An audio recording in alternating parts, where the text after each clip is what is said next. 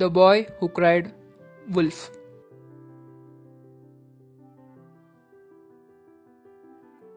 Once there was a shepherd boy who had to look after a flock of sheep.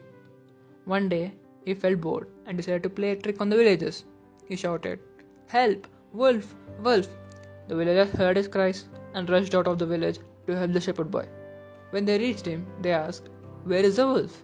The shepherd boy laughed loudly. "Ha ha ha! I fooled all of you. I was only playing the trick on you." A few days later, the shepherd boy played this trick again. Again he cried, "Help! Help! Wolf! Wolf!" Again the villagers rushed up to the help him, and again they found that the boy had tricked him. They were very angry with him for being so naughty. Then, sometime later, a wolf went into the field. The wolf attacked one sheep and then another and another.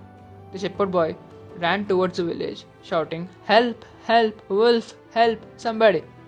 The villagers heard his cries, but they laughed because they thought it was another trick. The boy ran to the nearest villager and said, "A wolf is attacking the sheep. I lied before, but this time it's true." Finally, the villagers went to look. It was true.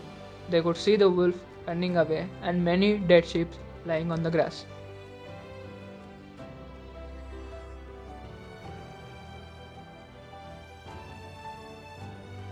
We may not believe someone who often tells lies, even when he tells the truth.